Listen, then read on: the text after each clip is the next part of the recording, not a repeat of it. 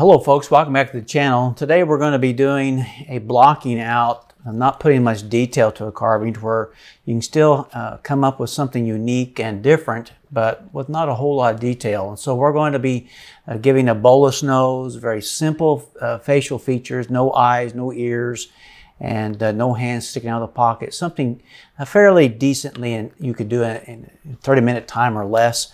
All right, so since we're going to be doing a bolus nose here, I'll put it up in the camera you can see. I've already got him laid out to where his arms are going to be and so on and so forth. So again, we're just trying to keep everything very simple today. And so we're just going to start blocking things out here with our V-tool.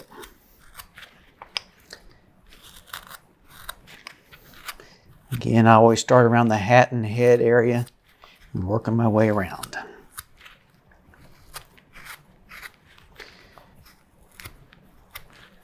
Coming up and setting that nose back underneath the hat. And also too, while we're at it, well, we're taking the roughness off the bottom edge of the hat as we go. Okay, let's get the shoulders.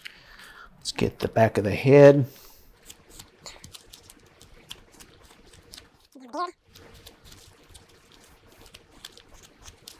Separate the shoes a little bit there. Downsize to a little bit smaller V-tool there to get in here quicker. Outline the top of the shoes coming down to the back side of his pants. Again, we're just outlining things, just going right over what we did with the pencil. Coming down here. Now we're not going to separate the legs. We're going to try to keep everything pretty simple to where you can get him done in a decent time. All right, here's the arms, the inside of the first arm. His hands are in his pocket. So again, no hands visible. And it's just good to do something simple like this without a whole lot of detail, but yet you know what it is when it's done. All right, coming in to make the crook of the arm right there. Gonna come back here. Be careful where that knife blade is going because your hand is on the other side. Relieve that back there along the arm, along the shoulder. Now let's bring our knife up to the back of the head here.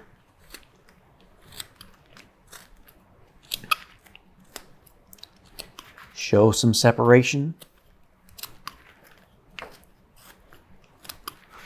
All right, now I'm going to stop there. Now I'm going to come in here on this side and create the bolus nose. And we're just going to take our knife, come right around the bottom, and join those two cuts that we put on each side. Okay, now be careful here as you are approaching the edge of your hat. Now if it does break off, well, hopefully there's enough meat there, but hopefully you won't. Now we're going to separate the nose a little bit, make it stand out away from its face.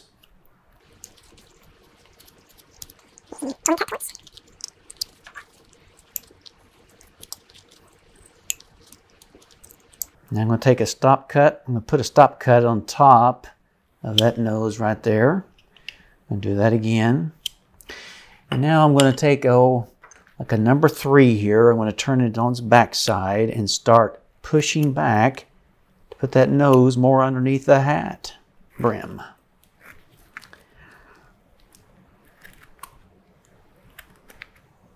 Or whatever tool will fit up in there for you, that's what you can use. You don't have to have the exact same thing I do.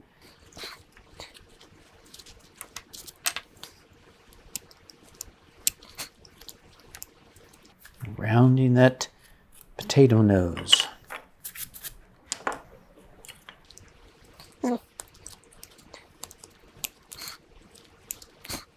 Okay, we're going to just split the legs just a little bit to show some action there, not a whole lot. And that's about all we're going to do using that blade. Watch where the tip of that blade's going. I'm going to come in, put the Y in the front and the T in the back. And you're putting on your, carving your pants on a fella.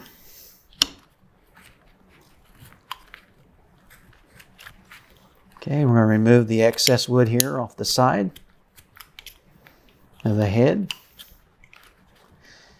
Working our way around to the back of the head.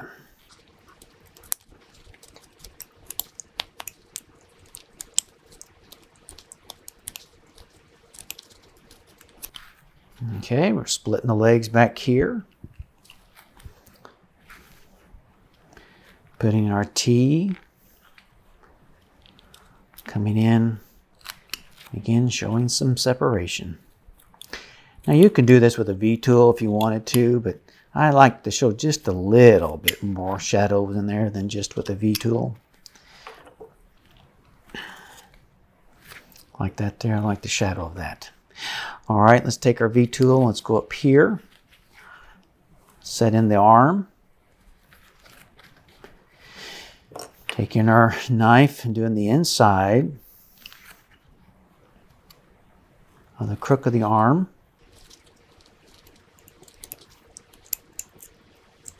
Again, mostly we've just done this with a knife and a V-tool. So if you have those two, you can do quite a bit. All right, we're going to come in here now, dress this wood down for the legs.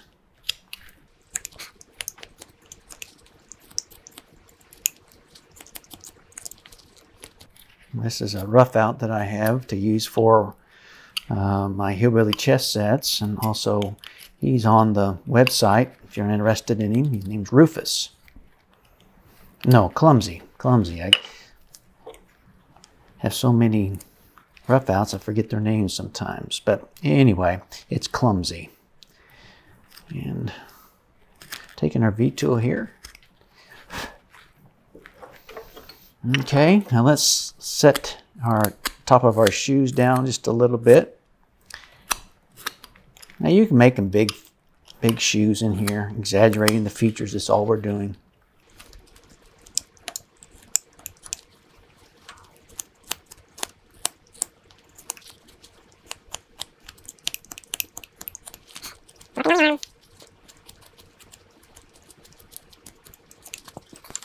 All right, now we're going to take our V-tool here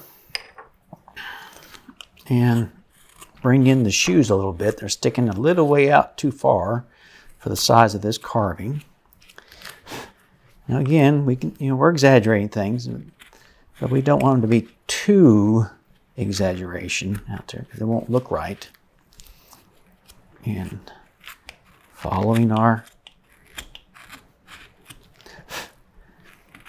shoe around the back here. Okay.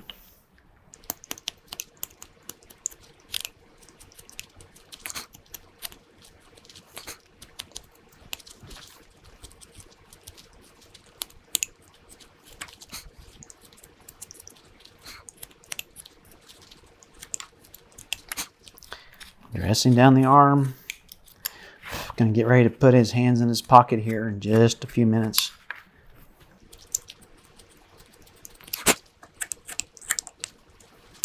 Take our number 3 here and round off the shoe a little bit. Sometimes it's easier just to use the back of a tool to do the job instead of a knife. But every tool has its purpose. Okay, let's stop and look at him for a little bit here in the camera. You can see we just got him pretty much blocked out. And still holding his own here, all right? Let's take our V-tool, come in, let's put in the pocket area. Look like his hand's in the pocket. Go to the other side, do the same thing here.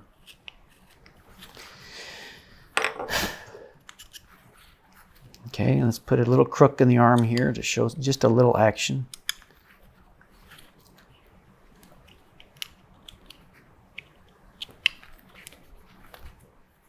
Same thing over here. Now again, we're not going to put much detail on him, so we just basically just a kind of a flat plane type carving today. All right, now let's focus on the hat a little bit here. The old stovetop hat, stovepipe hat they called them, where they could strain their moonshine through it. That's why they were long.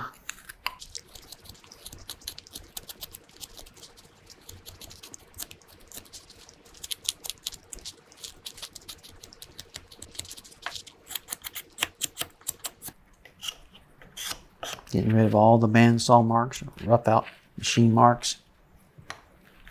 Now we're going to take our number 9 gouge here. Now we're going to end grain here, so it's going to be a little bit stiff and a little hard to push through. So I'm going to gravitate to this number 9, smaller sweep, to get in here and move more wood. There we go. That's working better. Because the reason why is because the edges of my other tool were digging into the side of the hat here. So always watch that. So you may have to adjust your tool accordingly. If it's not doing what you want it to do, look at it and think about it. Why is it not working there?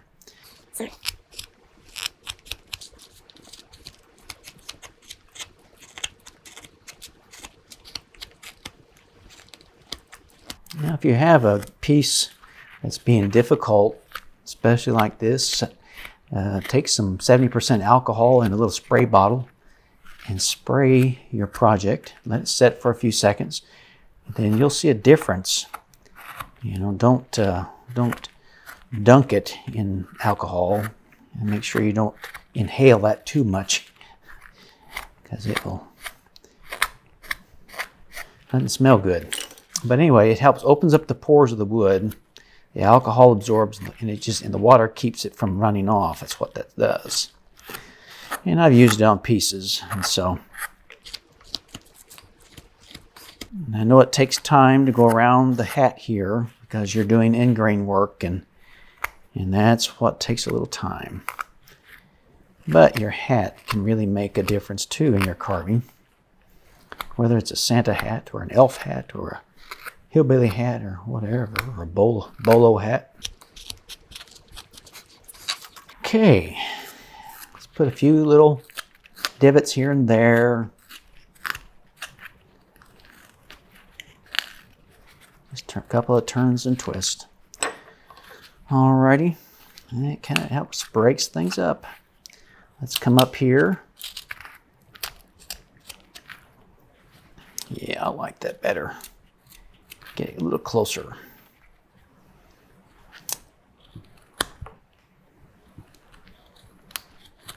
Working our way down on the edges.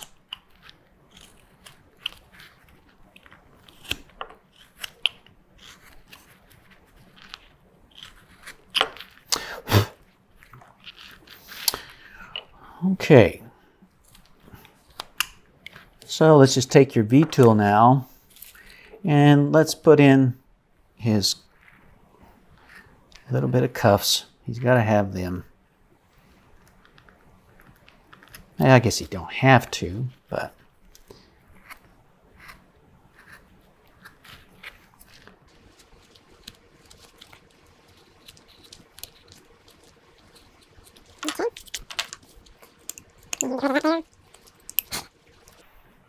okay, very good. Let's put some soles at the bottom of his shoe, or at least attempt to. Again, we're not doing a whole lot of detailing, just enough to make him look like something out here.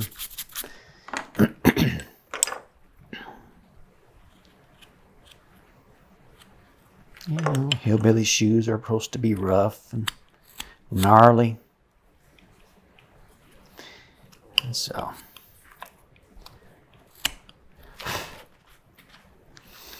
okay, now let's work on the facial area here. Again now, no eyes, but we are going to put a a little above a mustache here.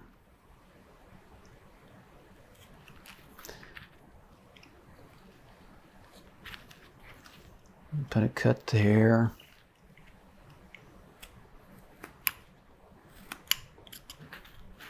And come here to the side.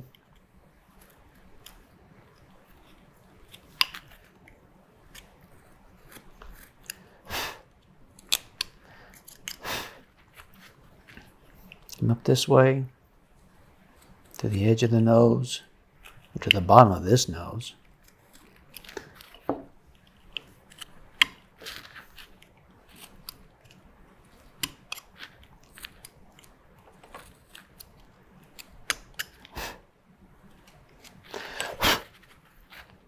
Okay, so come in here.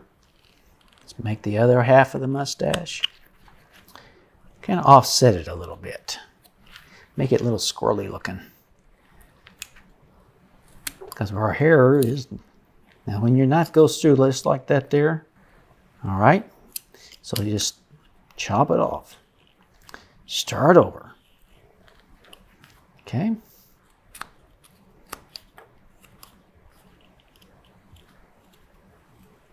Looky there. See there? As long as you leave enough meat there.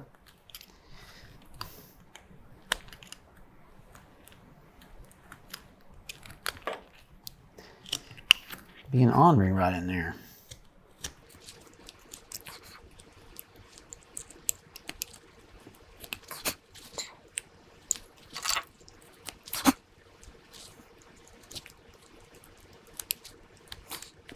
So when people say you can't change your rough out up, I just disagree with them totally, because this is a little rough out, a guy I use a lot in my chest sets, hillbilly chest sets, and they're just a lot of fun to carve, and just a simple little hillbilly.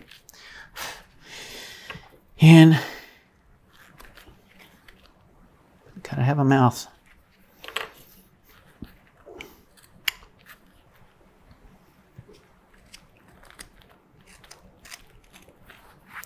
But again, we want to round. I don't care how simple a carving you're doing, you need to make sure that it is going to hold.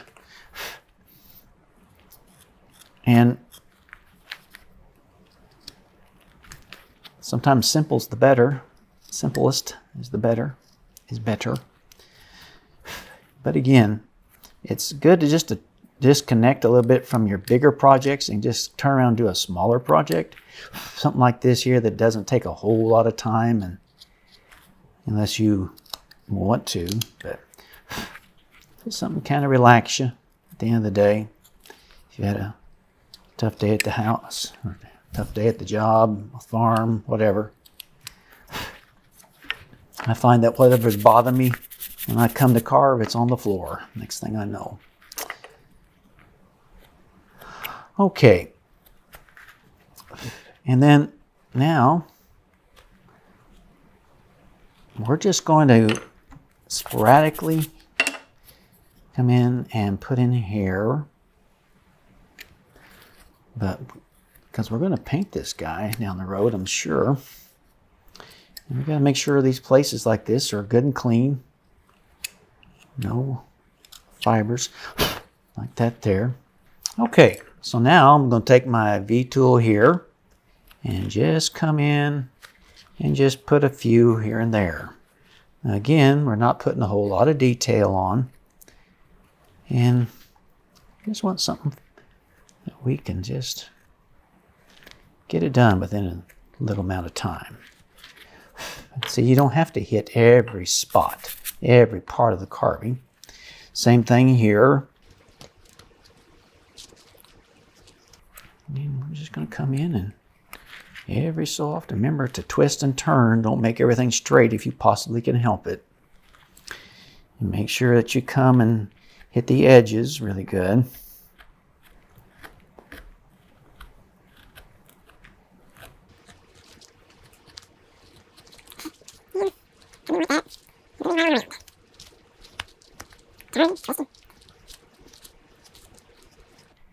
I'm liking this guy. And I've said just go all the way down if you can to touch. And finish out your hair. Whether it's on your mustache or whether it's on the beard. I'm going back in here now, taking the knife, putting the stop cuts in to remove the hair. All right, let's stop and look at him for a second. Let's take our brush to him. Now we got to put on his overhauls here. Come across, come here. Take your V-tool and outline what you did with your pencil there.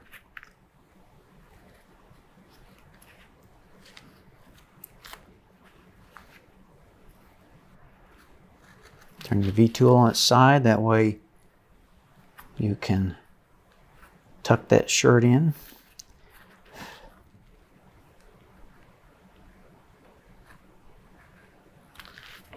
And take your knife here, remove all the little pieces you carved up there.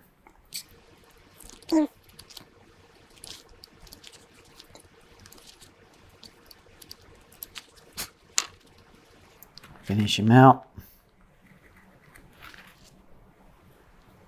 Run that right up through there.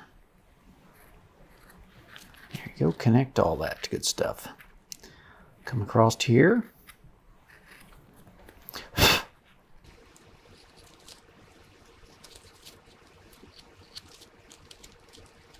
And make the strap here to come down here and meet.